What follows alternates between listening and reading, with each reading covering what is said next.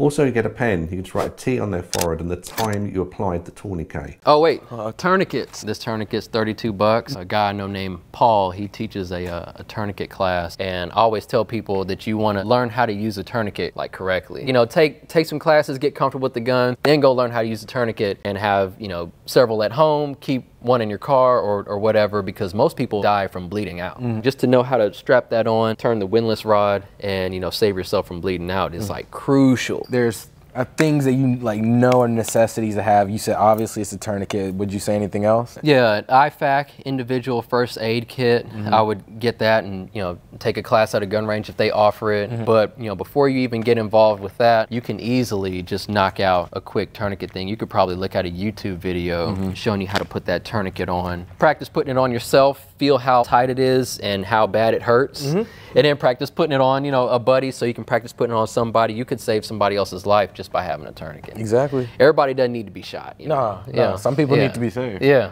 I love that. Hey, this is JoJo. It's your boy King Changalang. Hey man, thanks again for listening and supporting us. Go ahead and check us out on Patreon. Yes, sir. Neighbors always knocking. Yeah.